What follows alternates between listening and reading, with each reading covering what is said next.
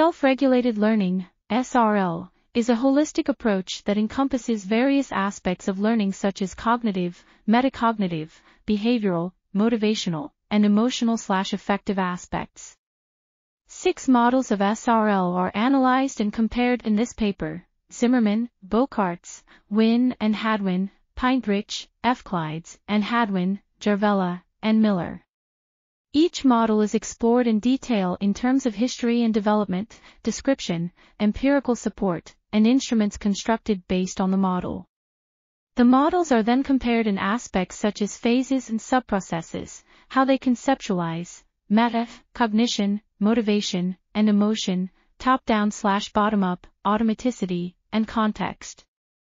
The review concludes that SRL models form an integrated framework for research and teaching students to be more strategic and successful.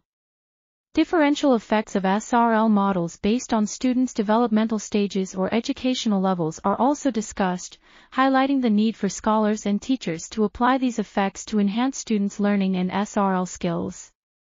This article was authored by Ernesto Panadero. We are RTCLTV, links in the description below.